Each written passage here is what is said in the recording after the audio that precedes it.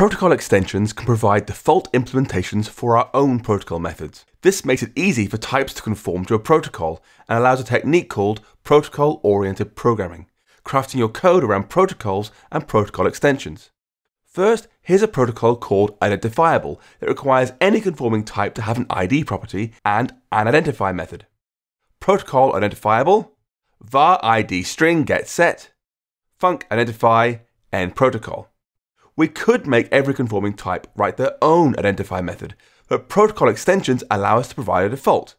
Extension identifiable, func identify, print my ID is ID, end the method, end the extension. Now when we create a type that conforms to identifiable, it gets identify automatically. Struct user, identifiable, var ID string, end the struct, let toStraws equals user ID toStraws, toStraws dot identify.